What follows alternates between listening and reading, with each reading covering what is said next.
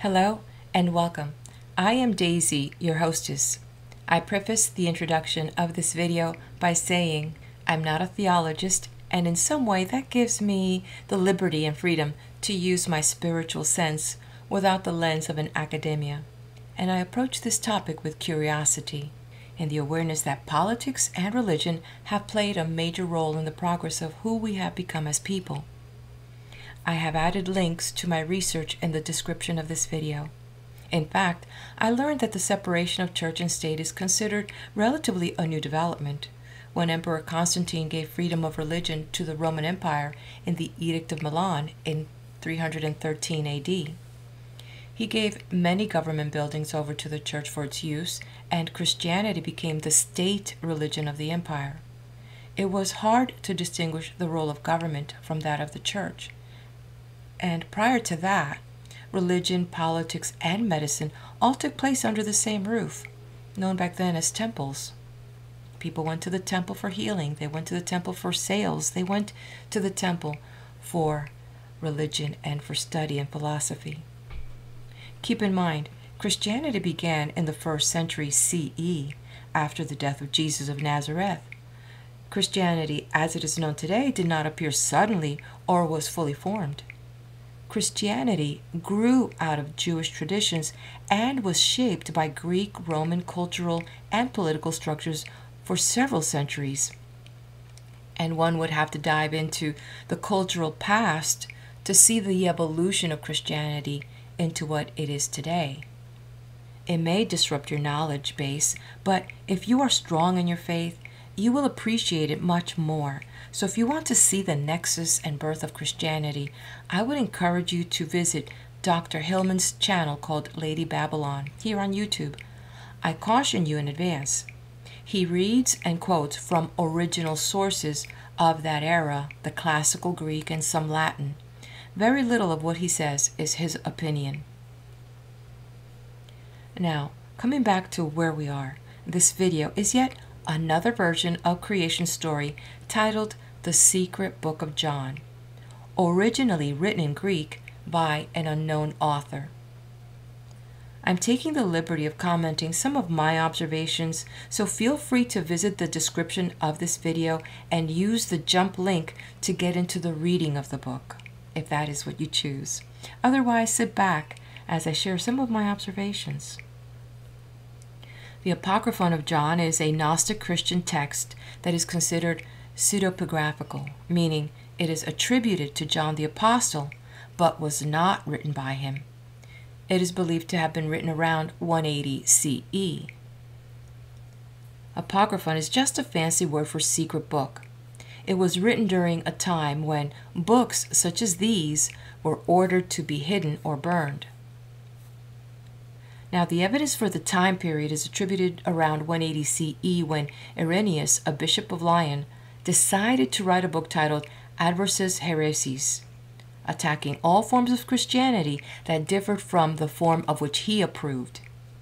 He outlined some sections of the secret book of John in detail.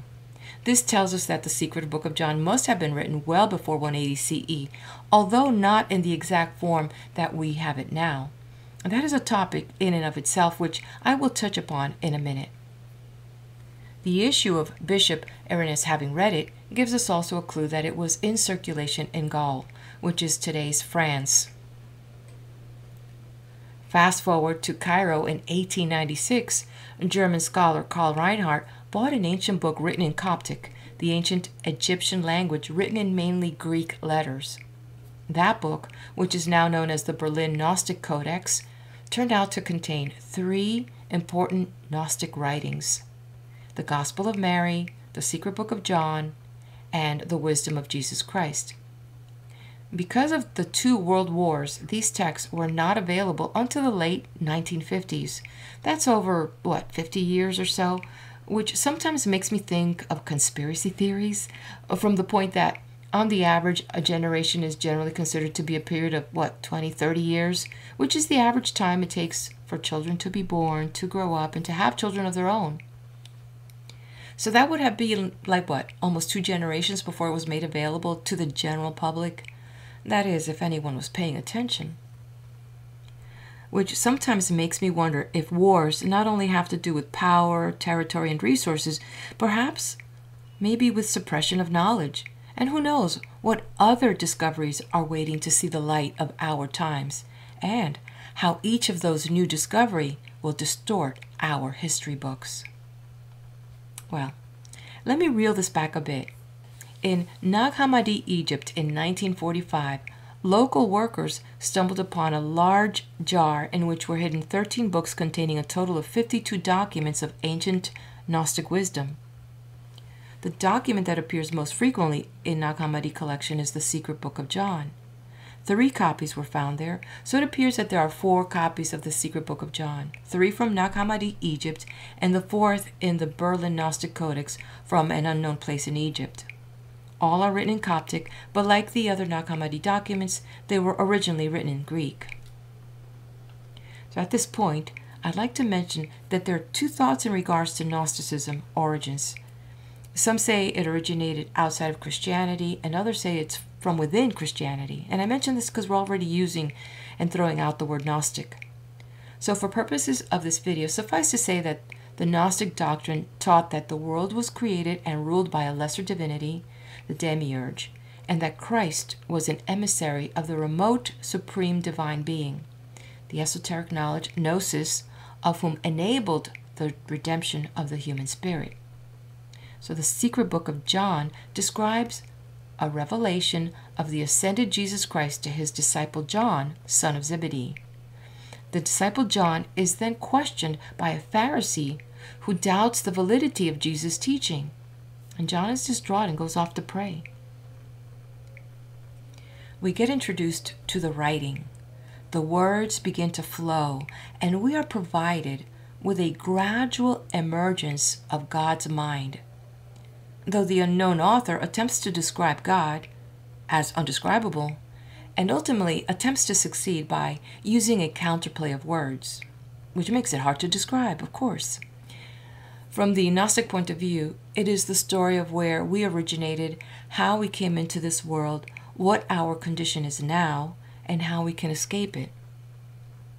It is important to point out that even this version is enhanced from its original state, and the translator, Stevan Davies, alerts us of these facts and lets us know that all the text that is in black font is the original text, which I make a point to let you know when I'm transitioning into a different colored font. I take pause for a moment and recognize that Jesus, according to what I've read, never wrote anything himself and offered his wisdom orally. It is written that the first biblical stories were passed down orally and only written down later by various authors, and hence that's why when you look at a Bible, it's got so many different books with different authors. Now, the Septuagint, which is a good time to bring this up, is a Greek version of the Hebrew Bible or the Old Testament, including the Apocrypha, and it was said to be written by Greek-speaking Jews in Egypt at the request of King Ptolemy of Egypt, who gave a royal welcome to the 70 sages from the land of Israel, whom he had invited to Alexandria to translate the law of Moses into the Greek language. Hence the root word sept in Septuagint. This was around the 3rd and 2nd centuries BC. Additionally, the Septuagint was also adopted by the early Christian churches. So, if anyone is interested in reading from the original source, the first Bible ever, they may first need to take up Mother Greek and read the original written by Greek-speaking Jews, offering the first written translation of Jewish laws, creating the first Bible, also known as Old Testament, the Septuagint. Who knows how far we have wandered away from those original texts, and what has been obfuscated in its translation. Prior to the Septuagint, those biblical stories for some time went through a period of oral transmission, either wholly or as several different stories before it was transcribed and over time redacted. It is said that there are over 450 known versions of the Bible in English alone, and thousands more spanning various languages and dialects. If anything, it seems that when we travel back in time and read ancient texts, whether it be sacred texts, history, poetry, or songs. We travel back in time to a different world and a different culture void of today's technology, today's science and concepts. And what I've learned is that for as long as we've been here on Earth, it appears that man has been curious as how he got here. Drawing our attention back to the secret book of John, it is said to be the most important and valued book of the Gnostic religion. Let's keep in mind the esoteric nature of the content and its original language being Greek. There's much to say about its initial foundation, given the mythology of the Greeks and their mastery of language back then and the surrounding cultural influences. In this creation story, we will be told of the emanation of Source, the structure of the celestial court, which begins to give us a glimpse of the social model of religion and perhaps government, as well as a mental model of the divine structure. And believe it or not, somewhere in there, there's actually a deluge story as well. And as we're introduced to these images, the author is revealing aspects of the divine mind. Yet, from the perspective of the secret book of John, when the topic of angels and demons come up, one can't help but notice their connection with man.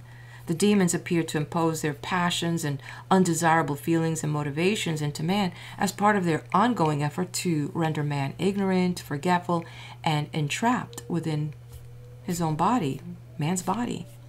And we'll see some of that in the creation of Adam and Eve and how the Gnostic view appears to remain as a consistent psychological narrative with the fall of man into the material world, trapping him into believing in the existence of an external material world.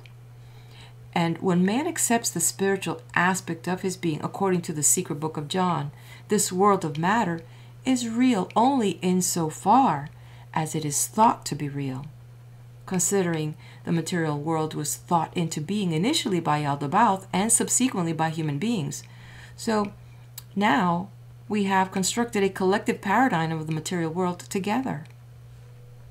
There is a section in the secret book of John during the creation of man where the author describes a sequence of bodily parts, emotional functions, and so forth being created by demons. This brings in a concept espoused by the religion of Zoroaster, which is said to be one of the world's oldest known living religions and has its origin going back to prehistoric Central Asia of the second millennium, when the Iranian people, also called Indo-Iranians, separated from their relatives, the Indo-Aryan tribesmen, and they began inhabiting those areas up there, the Iranian plateau. They believe that the world and everything that embraces our entire existence has been created by the good and evil spirits of equal divine might. So in Zoroastrian liturgy, they are mentioned as being twins.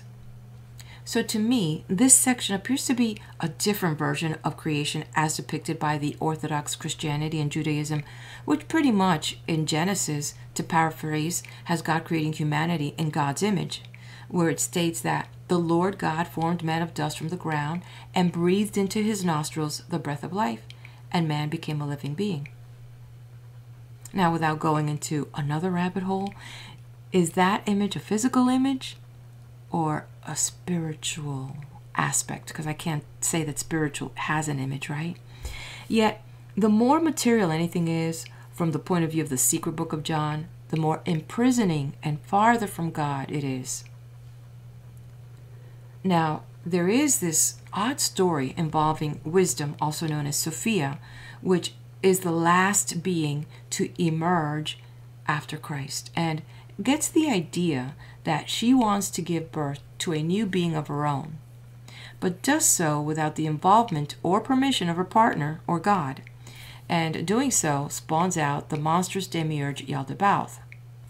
Now, this made me think about how many times we, as individuals, really think we are doing things by ourselves and fail to see how integral we are in the lives of each other. We struggle for individuality, yet in each other we have a partnership. A chef could be sad if he didn't have anyone to eat his food. A builder of a house would not be fulfilled if families were not living in his houses. And an artist, I'm sure, wishes someone would admire and enjoy their work. So we too oddly have partnerships with each other. And looking at the state of affairs in our world today, one could almost sense that humankind appears to be struggling with two competing forces or natures of good and evil, doing everything to prevent humankind from attaining gnosis. So maybe we can learn something from John. We don't have to espouse all these beliefs, but there's always a lesson. There's always a golden nugget, I believe. And probably it's to seek the silence, and in the silence we'll find our answers. Because it was in prayer that John received his answer, and all this was revealed, and he was provided also with a way out of the struggle. So with this, I turn the page. The Secret Book of John, also known as the Apocryphon of John, translated by Stevan Davies. Notes by the translator. It has always seemed to me that the Secret Book of John evolved to be more difficult to read than it originally was. The Secret Book of John is a complex development mythology that has been made more complicated because, over the years, versions of it have been, quote-unquote, improved by several levels of scribal alteration. One set of levels is the evident addition of rather lengthy texts, a list of magical names, a dialogue on the soul, a providence hymn, to an original version that lacked them. Another set of levels is the addition by various scribes of what they intended to be useful comments, explanations, clarifications, and supplementary details. The former processes continue to be added to the text when scholars, such as myself, add introductory paragraphs, or indeed whole book-length text to introduce or comment on the Secret Book of John.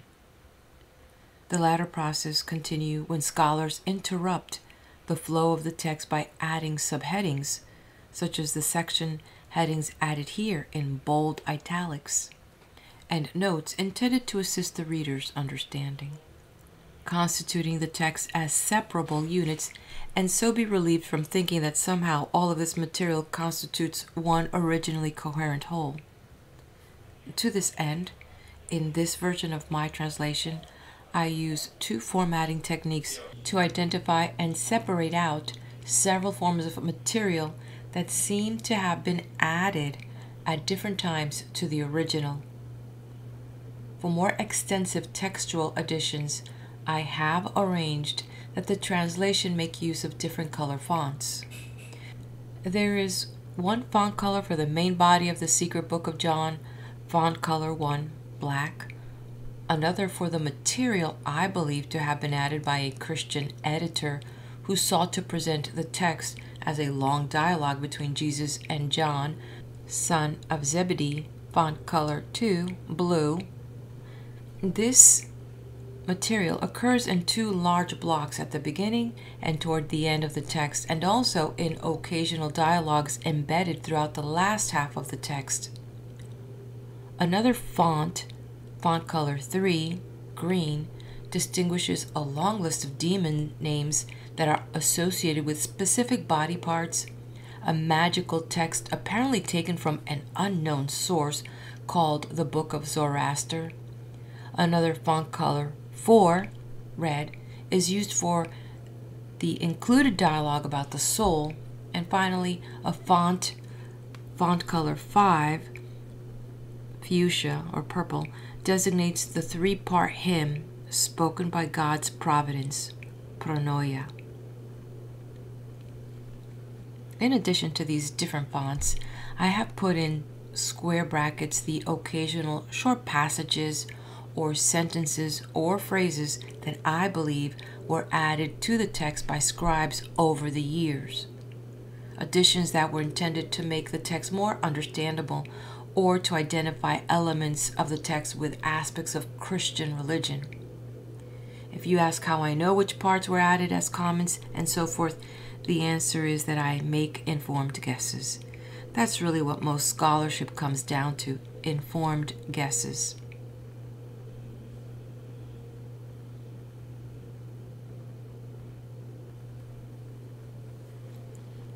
the teaching of the Savior, the revelation of the mysteries hidden in silence, those things that he taught to John, his disciple. Prologue. Font in blue. One day, John, the brother of James, these are the sons of Zebedee, was going up to the temple. A Pharisee by the name of Arimaeus came up to him and challenged him, asking, "Where is the teacher you used to follow?" John replied, "He has gone back to the place from which he came." The Pharisee said, "That Nazarene misled you," plural, told you lies, closed your hearts, and turned you away from your ancestral traditions. When I heard these things, I, John, turned away from the temple and went off to a deserted mountainous place. I was very unhappy, saying to myself, "How was the Savior designated? Why did his Father send him into the world? Who is his Father? What kind of realm will we go to?" For although he told us this realm is modeled on the imperishable realm, he didn't teach us about the latter. All of a sudden, while I was contemplating these things, behold, the heavens opened, and the whole of creation shone with a light from above, and the world quaked. I was afraid, yet behold, a little child appeared before me in the light. I continued looking at him as he became an old man, and then he changed again, becoming like a young man. I didn't understand what I was seeing, but the one likeness had several forms in the light, and these likenesses appeared each through the other, and the vision had 3 forms. He said to me, "John, why doubt? Why be afraid? Don't you know this image? Be not afraid, I am with you," plural, always. I am the Father, the Mother, the Son. I am the incorruptible purity. I have come to teach you about what is, and what was, and what will be, in order for you to understand the invisible world and the world that is visible, and the immovable race of perfect humanity. Raise your head. Understand my lessons. Share them with any others who have received the Spirit, who are from the immovable race of perfect humanity. End of blue font. Black font. The Inexpressible One. The One rules all. Nothing has authority over it. It is the God. It is Father of everything, Holy One, the Invisible One over everything. It is uncontaminated, pure light no eye can bear to look within. The One is the invisible Spirit. It is not right to think of it as a God or as like God. It is more than just God. Nothing is above it. Nothing rules it. Since everything exists within it, it does not exist within anything. Since it is not dependent on anything, it is eternal. It is absolutely complete and so needs nothing. It is utterly perfect light. The One is without boundaries. Nothing exists outside of it to border it. The One cannot be investigated. Nothing exists apart from it to investigate it. The One cannot be measured. Nothing exists external to it to measure it. The One cannot be seen, for no one can envision it. The One is eternal, for it exists forever. The One is inconceivable, for no one can comprehend it. The One is indescribable, for no one can put any words to it. The One is infinite light, purity, holiness, stainless. The One is incomprehensible, perfectly free from corruption.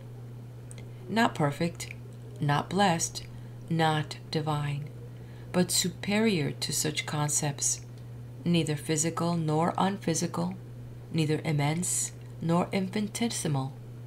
It is impossible to specify in quantity or quality, for it is beyond knowledge. The One is not a being among other beings. It is vastly superior, but it is not superior. It is outside of realms of being and time, for whatever is within realms of being was created, and whatever is within time had time allotted to it. The One receives nothing from anything. It simply apprehends itself in its own perfect light. The One is majestic. The One is measurelessly majesty, chief of all realms, producing all realms. Light producing light. Life producing life. Blessedness producing blessedness. Knowledge producing knowledge. Good producing goodness. Mercy producing mercy. Generous producing generosity. It does not possess these things. It gives forth light beyond measure, beyond comprehension. What can I say? His realm is eternal, peaceful, silent, resting before everything. He is the head of every realm, sustaining each of them through goodness. The origin of reality. We would know nothing of the ineffable and nothing of the immeasurable without the help of the One who comes forth from the One who is the Father. He alone has informed us. The Father is surrounded by light. He apprehends himself in that light, which is the pure spring of the water of life that sustains all realms. He is conscious of his image everywhere around him, perceiving his image in this spring of spirit pouring forth from himself.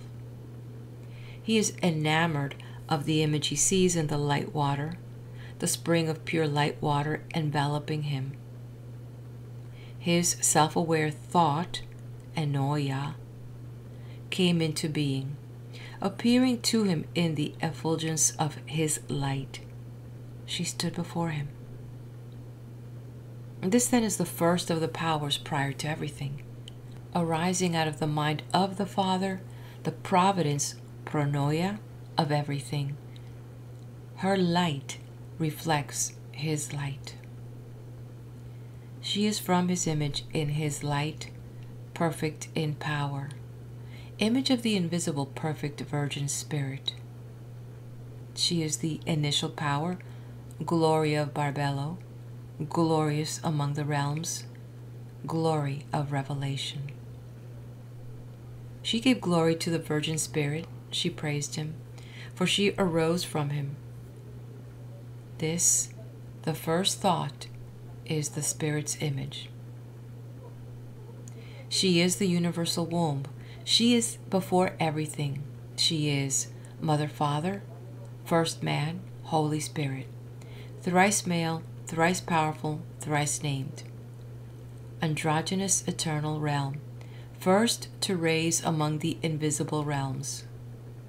She, Barbelo, asked the Virgin Spirit for foreknowledge, prognosis. The Spirit agreed. Foreknowledge came forth and stood by providence. This one came through the invisible Virgin, Spirit's thought. Foreknowledge gave glory to the Spirit and to Barbelo, the Spirit's perfect power, for she was the reason that it had come into being. Primary structures of the divine mind. She, Barbelo, asked the Virgin Spirit for incorruptibility. The Spirit agreed. Incorruptibility came forth and stood by thought and foreknowledge. Incorruptibility gave glory to the invisible Virgin Spirit and to Barbelo, for she was the reason that it had come into being. She asked for everlasting life. The Spirit agreed. Everlasting life came forth, and they all stood together. They gave glory to the invisible Spirit and to Barbelo. for she was the reason that it had come into being. She asked for truth. The Spirit agreed. Truth came forth, and they all stood together. They gave glory to the invisible Spirit and to Barbello, for she was the reason that it had come into being. This is the fivefold realm of the Father. The first man, who is the image of the invisible Spirit, who is providence, who is Barbello, who is thought, and foreknowledge, incorruptibility, life, everlasting truth. These are androgynous fivefold realm, therefore it is a realm of 10 of the Father. Secondary structures of the divine mind. The Father looked into Barbello, into the pure light surrounding the invisible Spirit. Barbello conceived and bore a spark of light, who had blessedness similar to, but not equal to, her blessedness, who was the only child of that mother, Father, the only offspring, the only begotten child of the pure light, the Father.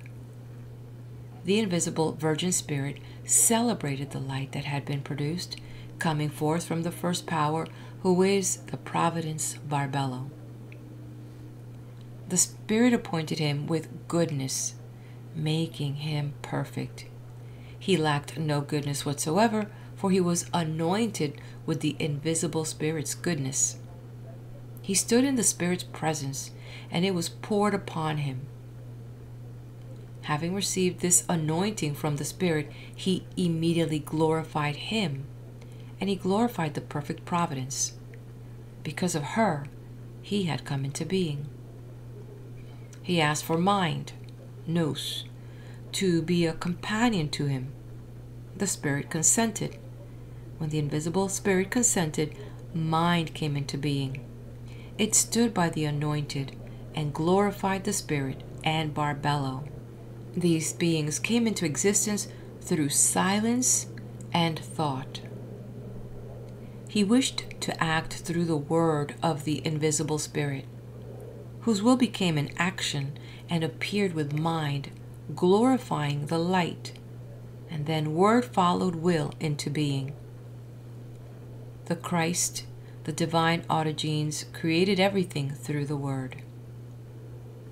Everlasting life and will, mind and foreknowledge stood together. They glorified the invisible Spirit and Barbello. Because of her, they had come into being. Tertiary structures of the divine mind.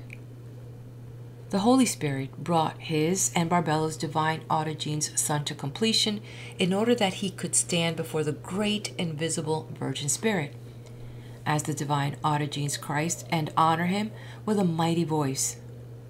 The Son came through providence.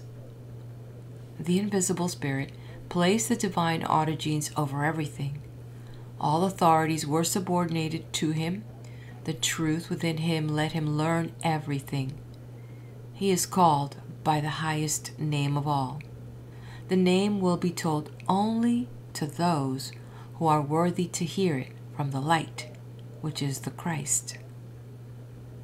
From the incorruptibility, through a gift of the Spirit, the four lights arising from the divine autogenes stood before him. The four fundamental powers are understanding, grace, perception, and consideration.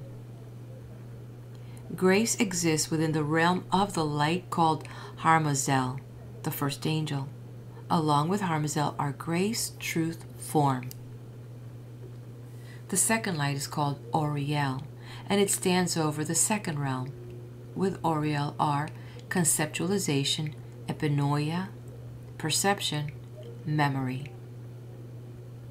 The third light is called Devethai, and it stands over the third realm. With Devethai are understanding, love, idea. The fourth light is called Elalith, and it stands over the fourth realm. With Elalith are perfection, peace, wisdom, Sophia.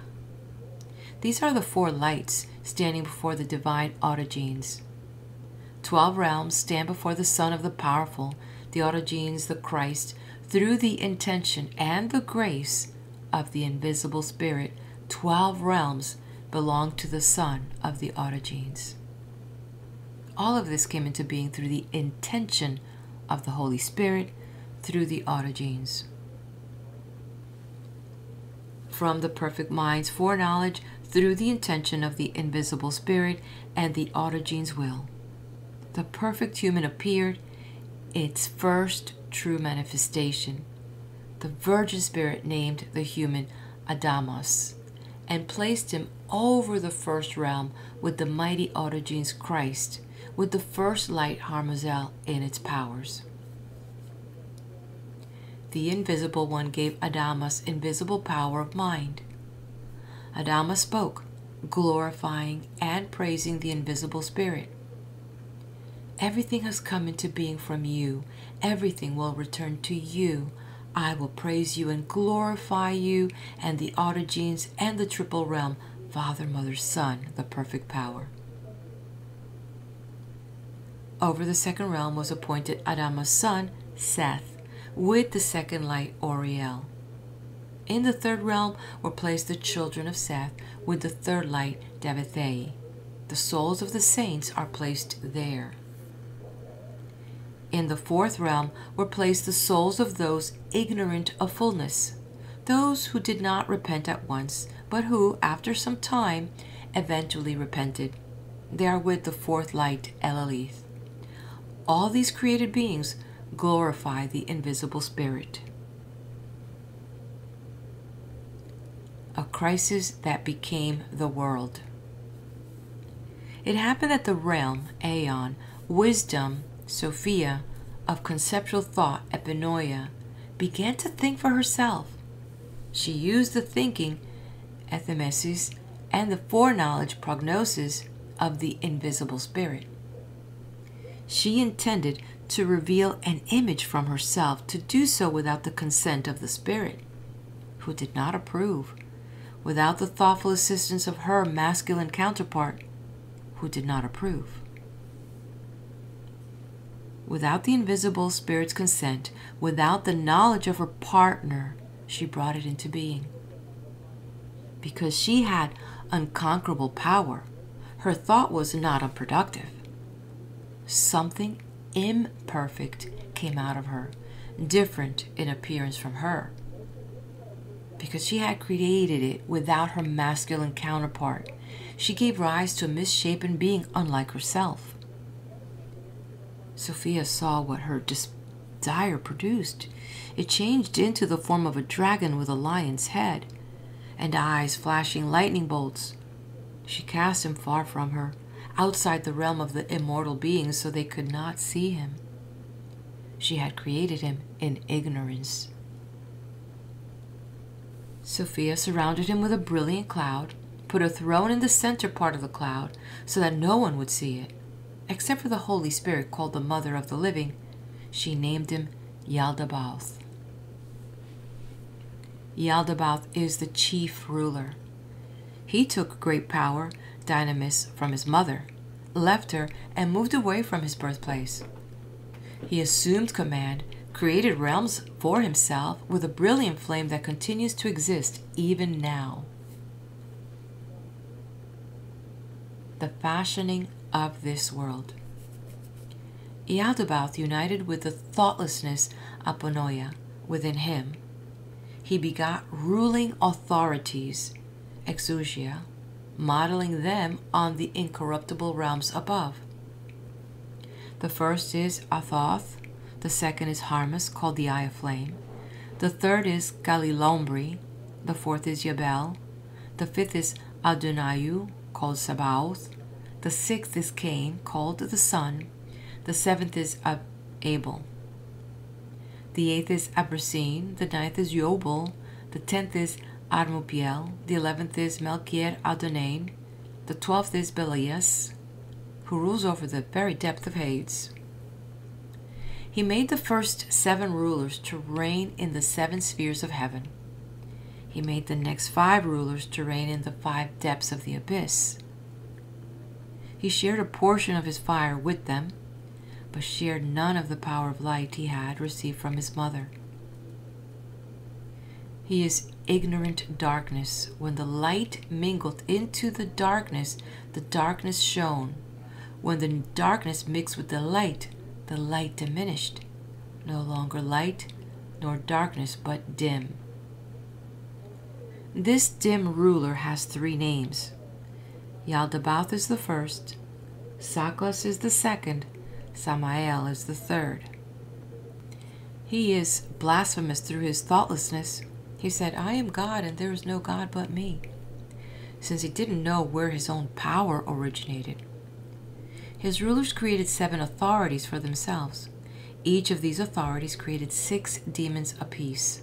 There came to be 365 demons altogether. Here are the 7 authorities' names and physical forms. First, Athoth with a sheep's face. Second, Eloios with a donkey's face. Third, Astaphios with a hyena's face. Fourth, Yael with the face of a 7-headed snake. Fifth, Sabaoth, who has the face of a dragon. Sixth, Adonin, whose face is that of a monkey. Seventh, Sabataios, with a face of flame and fire. These are the 7 of the week. These authorities rule the world. Yaldabaoth has many faces, more than all that have been listed, so he can convey any face he wants to the seraphim around him. Yaldabaoth shared his fire with his seraphim, but gave them none of his pure light, although he ruled them by virtue of the power and glory of the light had received from his mother. Therefore he called himself God and defied his place of origin. He united his thoughts' 7-fold powers with the authorities who accompanied him. He spoke, and it happened. He named those 7-fold powers, starting with the highest one, goodness paired with the first, Athoth, providence paired with the second, Eloios, divinity paired with the third, Astaphios, lordship paired with the fourth, Yael, kingdom paired with the 5th, Sabaoth, zeal paired with the 6th, Adonin, understanding paired with the 7th, Sabataios. Each has its own realm modeled on one of the higher realms, and each new name refers to a glory in the heavens, so that Yaldabaoth's demon might be destroyed. The demon's own names given by Yaldabaoth are mighty names, but the powers' names reflecting the glory above will bring about the demon's destruction and remove their power. That is why each has 2 names. Yaldabaoth modeled his creation on the pattern of the original realms above him so that it might be just like the indestructible realms.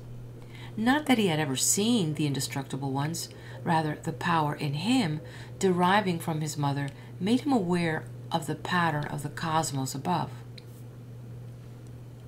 When he gazed upon his creation surrounding him, he said to his host of demons, the ones who had come forth out of him, I am a jealous God, and there is no God but me. But by doing this, he admitted to his demons that there is indeed another God. For if there were no other God, whom would he possibly be jealous of? His mother began to move back and forth because she had become aware that she now lacked light, for her brightness had dimmed. Since her consort had not approved of her actions, she grew darker. End of black font. Blue font now. I said, Master, what does it mean? She moved back and forth. He laughed, saying, It's not as Moses said, upon the waters, not at all. End of blue font. Black font resumes. When she saw the evil that had taken place and the theft of light that her son had committed, she repented. In the darkness of ignorance, she began to forget. She began to be ashamed, but she could not yet return above, yet she began to move. And so she moved back and forth. The arrogant one removed power from his mother, for he was ignorant. He thought no one existed except for his mother. He saw the host of demons he had created, and he elevated himself above them.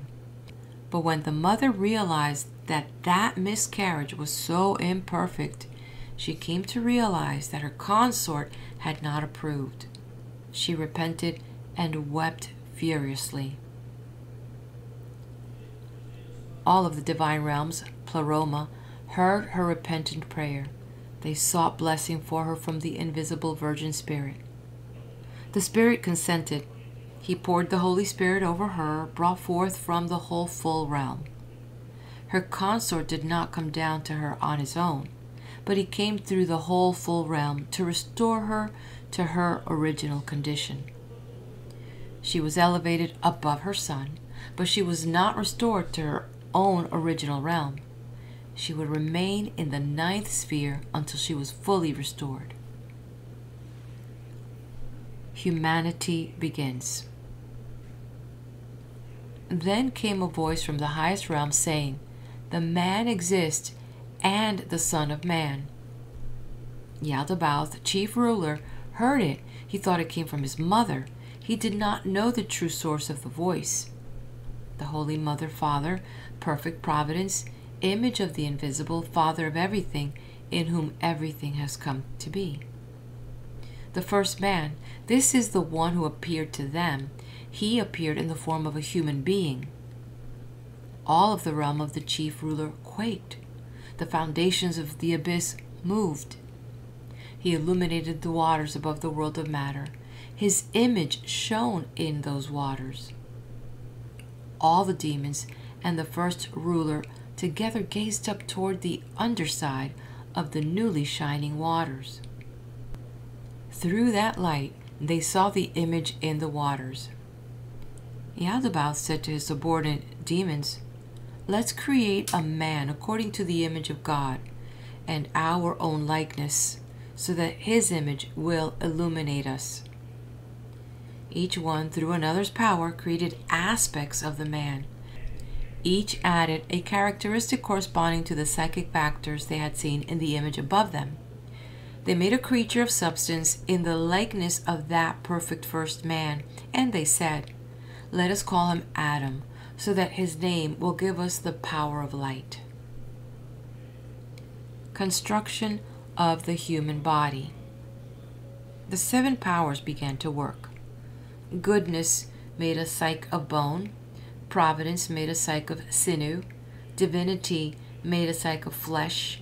Lordship made a psyche of marrow. Kingdom made a psyche of blood. Zeal made a psyche of skin. Understanding made a psyche of hair. The host of demons took these substances from the powers to create the limbs and the body itself. They put the parts together and coordinated them. End of black font. Beginning of green font. The first ones began by making the head. Abron created his head. Menegestroith created the brain. Asterigme the right eye. Thaspamoka the left eye. Arenomus the right ear. Besome the left ear. Akiraim the nose. Benephrom the lips. Amen the front teeth. Ibicon the molars. Basiliadim the tonsils. Akcha the uvula. Adaban the neck. Chamon the neck bones. Dirko the throat. Tabar the shoulder. Nyarkon the elbow. Abatrion the right arm. Evanthin the left arm. Chris the right hand. Beluai the left hand. Trenu the fingers of the right hand. Balbal the fingers of the left hand. Crimon fingernails. Astrops the right breast. Pharof the left breast. Baum the right shoulder joint. Ararim the left shoulder joint. Areki the belly. Thavi the navel. Seraphim the abdomen. Aricthope the right ribs. Zebedo the left ribs. Barias the right hip. Thnuth the left hip. Abulanarchy the marrow. Komenororin the skeleton. Gisol the stomach. Agramona the heart.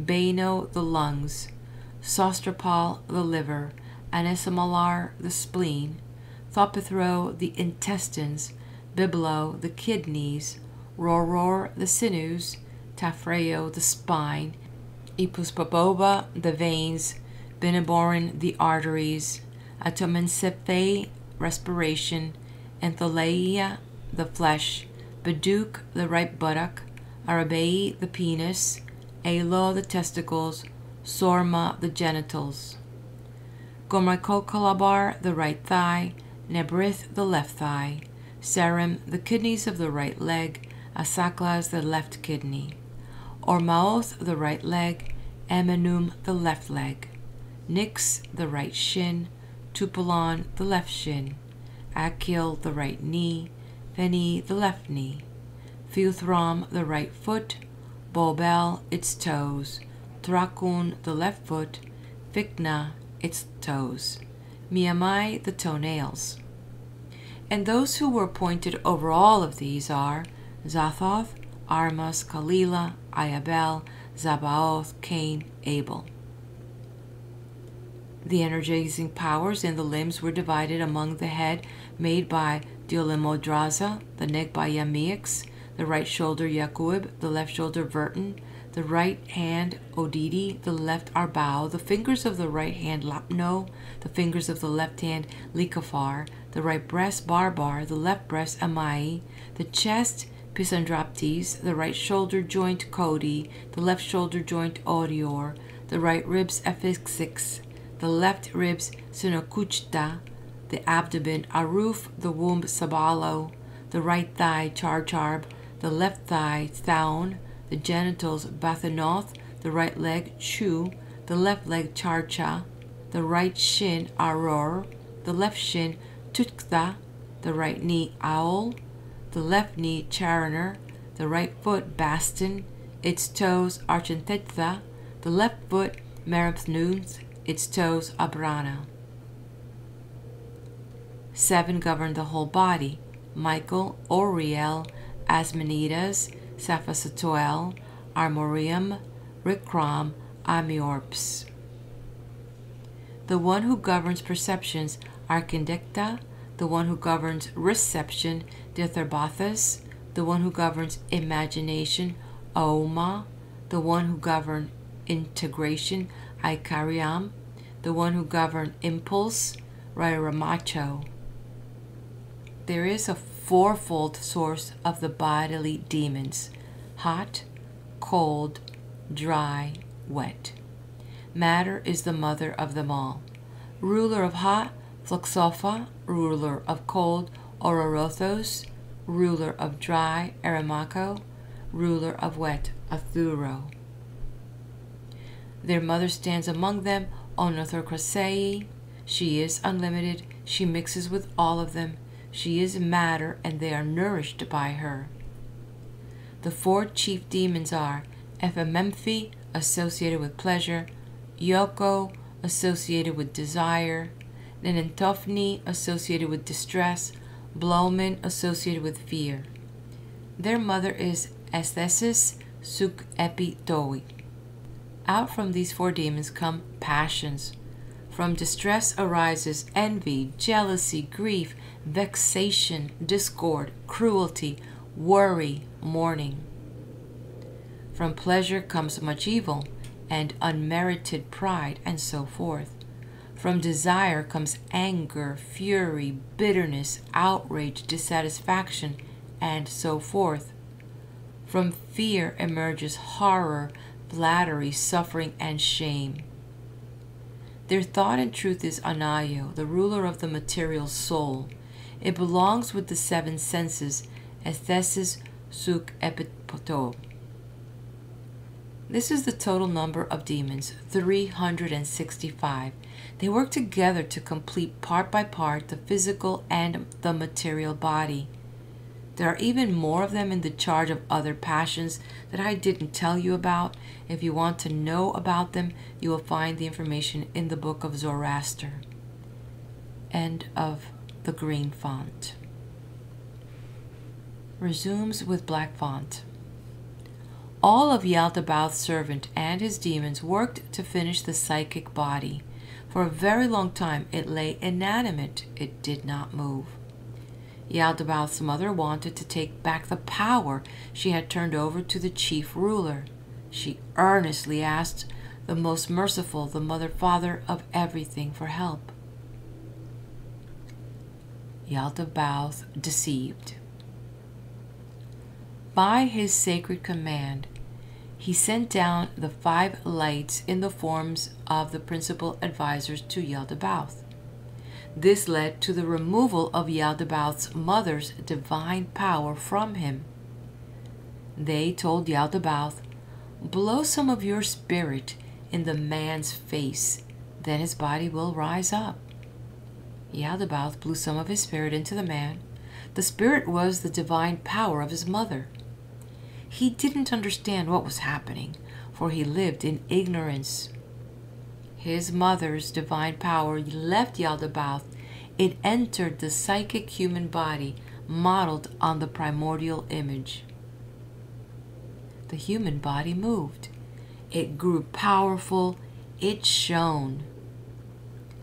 Yaldabaoth's demonic forces envied the man. Through their united efforts, he had come into being. They had given their power to him. His understanding was far greater than that of those who had created him, and greater than that of the chief ruler himself. When they realized that he shone with light and could think better than they could, and was naked of evil, they took him and cast him down into the lowest depths of the material world. The beginning of salvation. The Blessed One, the Mother-Father, the good merciful one, looked compassionately upon the mother's power relinquished by the chief ruler. Since Yaldabaoth's demons might again overpower the perceptible psychic body, he sent down from his good spirit a helper for Adam. Out of his great compassion, a light-filled epinoia emerged, and he called her life Zoe. She aids the entire creation, working with him, restoring him to the fullness. She taught Adam about the way his people had descended. She taught Adam about the way he could ascend, which is the way he had descended. The light-filled epinoia was hidden in Adam, so that the rulers wouldn't know about her, for epinoia would repair the disaster their mother had caused. Adam was revealed because within him dwelt the shadow of light. His mental abilities were far greater than those of his creators. They had gazed upward and seen his exalted mental capability. The host of rulers and demons plotted together. They mixed fire and earth and water. Together with 4 blazing winds, they melted them together in great turbulence. Adam was brought into the shadow of death. They intended to make him anew, this time from earth, water, fire, wind, which are matter, darkness, desire, the artificial spirit. This all became a tomb, a new kind of body.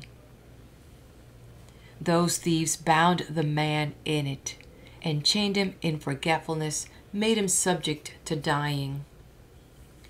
His was the first descent and the first separation, yet the light-filled epinoia within him will elevate his thinking. Adam in Yaldabaoth's paradise.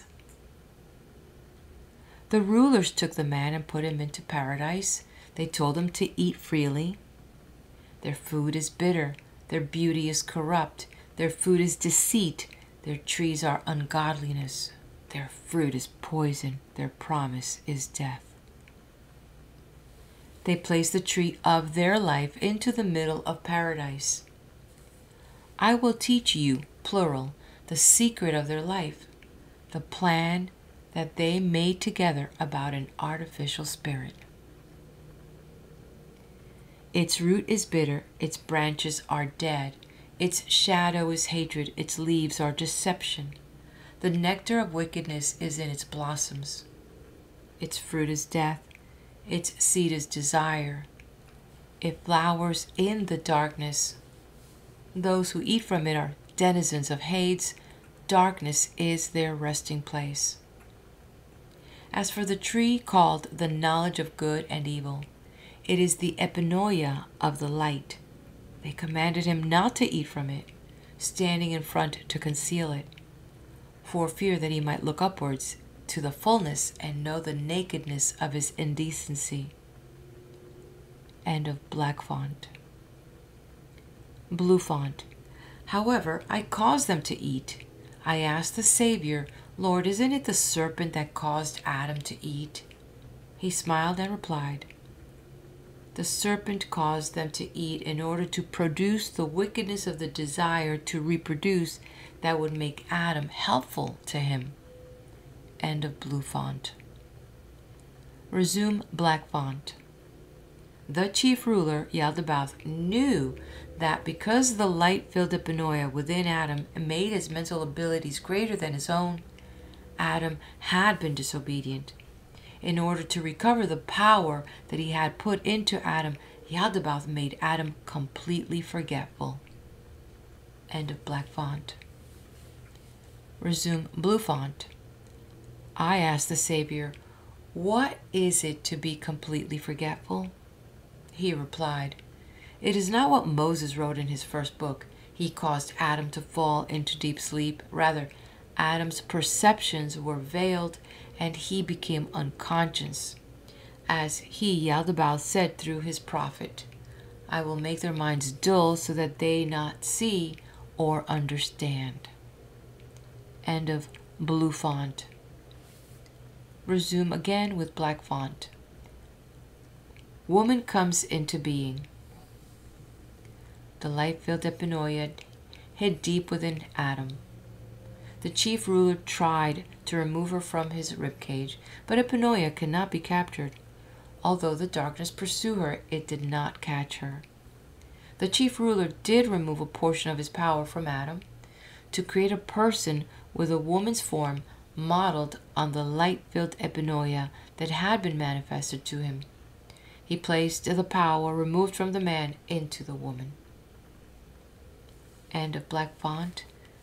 Proceeding with blue font. It did not happen the way Moses said it did. He took a rib and made the woman. End of blue font. Resuming again with black font. Adam saw the woman standing next to him. The light-filled epinoia immediately appeared to him. She raised up the veil that dulled his mind. He sobered up from the dark drunkenness, and he recognized his own counterpart. He said, this is bone from my bones, flesh from my flesh. Because of this, a man will leave his mother and father and be joined to a woman, and those two will become one flesh, for they will send his helper to him. Sophia, our sister, came down, descending innocently so as to regain what she had lost. Therefore she was called Life, the mother of the living, the one from the providence of the authority of heaven. By her assistance, people can achieve perfect knowledge. I appeared as an eagle perched on the tree of knowledge, which is the epinoia from the pure providence of light, in order to teach them and raise them up from sleep's depths. For the two of them were fallen and aware of their nakedness. Epinoia appeared as a being full of light. She enlightened their minds. When Yaldabaoth discovered that they had moved away from him, he cursed his earth. He located the woman as she was preparing herself for her man. He gave the woman over so that the man might be her master, because he did not know the secret of the divine strategy. The man and woman were too terrified to renounce Yaldabaoth, who showed his ignorance to his angels, and he cast both of them out of paradise, dressing them in heavy darkness. The chief archon saw the young woman who was standing by Adam. He realized that the light-filled epinoia of life was within her. Yaldabaoth became completely ignorant. When the providence of all saw what was going to happen, she sent assistants to remove divine life from Eve. Yaldabaoth raped Eve. she bore 2 sons. Elohim was the name of the first. Yahweh was the name of the second. Elohim has a bear's face. Yahweh has a cat's face. One is righteous, one is not. Yahweh is righteous, Elohim is not. Yahweh would command fire and wind. Elohim would command water and earth. Yaldabaoth deceptively named the 2 Cain and Abel. From then until now, sexual intercourse has persisted thanks to the chief ruler, who put desire for reproduction into the woman who accompanies Adam. Through intercourse, the ruler caused new human bodies to be produced, and he blew his artificial spirit into each of them.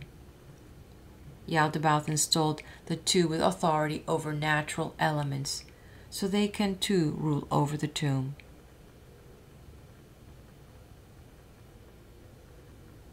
The children of Seth populate the world. Adam had intercourse with the image of his foreknowledge, prognosis. He begot a son like the Son of Man, and he called that son Seth, modeling him on the heavenly realm race in the higher realms. In the same way the mother sent down her spirit, the image of herself, a model of the full higher realm, in order to prepare a place for the descent of the realms.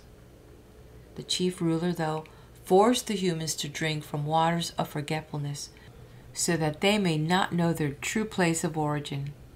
The children of Seth remained in this condition for a while, in order that when the Spirit descends from the holy realms, the Spirit can raise up the children and heal them from all defects, and thus restore complete holiness to the fullness of God. End of black font. We start now with red font. 6 questions about the soul. I asked the Savior, Lord, will every soul be saved and enter the pure light? He replied, you are asking an important question. 1, it will be impossible to answer for anyone who is not a member of the unmoved race. They are the people upon whom the Spirit of life will descend, and the power will enable them to be saved and to become perfect and worthy of greatness. They expunge evil from themselves, and they will care nothing for wickedness, wanting only that which is not corrupt. They will achieve freedom from rage, envy, jealousy, desire, or craving. The physical body will negatively affect them. They wear it as they look forward to the time when they will meet up with those who will remove it. Those people deserve indestructible eternal life. They endure everything, bearing up under everything that happens so that they can deserve the good and inherit life eternal.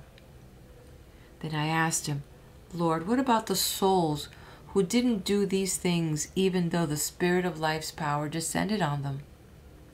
He answered, if the Spirit descends to people, they will be transformed and saved.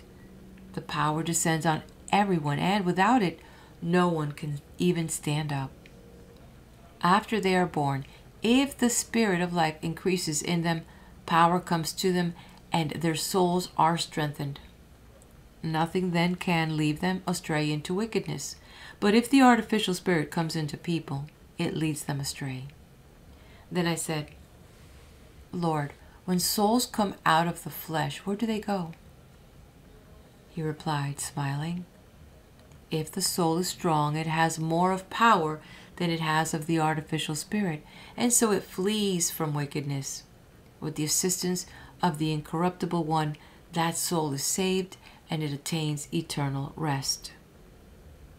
I then asked him, Lord, what of the souls of the people who do not know whose people they are? Where do they go? He responded, in those people the artificial spirit has grown strong, and they have gone astray. Their souls are burdened, drawn to wickedness, and cast into forgetfulness. When they come forth from the body, such a soul is given over to the powers created by the rulers, bound in chains, and cast into prison again. Around and around it goes until it manages to become free from forgetfulness through knowledge, and so eventually it becomes perfect and is saved. Then I asked, Lord, how does the soul shrink down so as to be able to enter its mother or a man? He was happy that I asked this and said, you are truly blessed because you have understood. The soul should be guided by another within whom is the spirit of life. It will be saved by that means and accordingly will not have to enter a body again. And I said, Lord, what happens to the souls of the people who achieved true knowledge, but who turned away from it?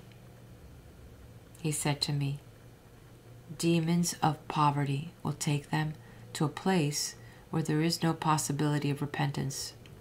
There they will stay until the time when those who blasphemed against the Spirit will be tortured and subjected to punishment forever. I asked, Lord, where did the artificial spirit come from? And he told me. That now is end of the red font, and we pick up the black font. 3 plots against humanity. The Mother, Father is merciful, a Holy Spirit sympathizing with us. Through the epinoia of the providence of the light, it raises up the children of the perfect race, raising up their thought, their light eternal. When the chief archon learned that they were elevated above him and that their mental ability surpassed his, he wanted to put a stop to their thought, but he did not know the extent of their mental superiority, and he could not stop them. He made a plan with his demons, who are his powers. Each of them fornicated with wisdom, Sophia, and produced fate, the last variety of imprisonment. Fate changes unpredictability. It is of different sorts, just as the demons are of different sorts. Fate is hard. Fate is stronger than the gods, the authorities, the demons, the generation of people who are caught up in it. Out of fate emerged sinfulness, violence, blasphemy, forgetfulness, ignorance, weighty commandments, heavy sins, terrible fear. In this way, all of creation became blind, ignorant of God above everything. Because of imprisonment in forgetfulness, they are unaware of their sins. They are bound into periods of time and seasons by fate, who is Lord of all. Yaldabaoth eventually came to regret everything he had created. He decided to bring a great flood upon creation, upon mankind. But the great light of providence warned Noah. He preached to all the children, the sons of men, but if they were strangers to him, they didn't listen. End of black font. We have blue font. It was not the way Moses said they hid in an ark. Rather, they hid in a special place, not just Noah, but also many other people from the immovable race. They went into hiding within a cloud of light. End of blue font. Resuming now with black font. Noah knew his own authority and that of the light being who illumined them, although the chief ruler poured darkness over all the world. The chief ruler and his powers plotted a strategy to send his demons to human daughters and to make themselves children by them to enjoy. But they failed. After their failure, they made another plan. They created an artificial spirit modeled on the spirit who descended, so to impregnate souls by means of this spirit. The demons changed appearance to look like the woman's husbands. They filled the woman with that spirit of darkness and wickedness. They brought into being gold and silver, money and coins, iron and other metals, and all things of this sort. And the people who were attracted were led astray into troubles and were greatly misled, and grew old, experiencing no pleasure, and died, finding no truth, never knowing the true God. This is the way that they enslaved all of creation, from the foundation of the world until now. They took some women and produced children out of darkness, and they closed their hearts, and they hardened themselves in the hardness of their artificial spirit until the present day. End of black font. We're moving now to purple font, the Providence Hymn. I am the providence of everything. I became like my own human children. I existed from the first. I walked down every possible road. I am the wealth of the light. I am the remembering of the fullness. I walked into the place of greatest darkness and on down. I entered the central part of the prison. The foundations of chaos quaked. I hid because of their evil. They did not recognize me. I came down a second time, continuing on. I emerged from among those of light. I am the remembering of providence. I entered the middle of darkness, the inner part of the underworld, to pursue my mission. The foundations of chaos quaked, threatening to collapse upon all who were there and utterly destroy them. I soared upward again to my roots in light, so as not to destroy them all yet. I descended a third time. I am light. I am dwelling in light. I am the remembering of providence. I entered the midst of darkness. I came to the deepest part of the underworld.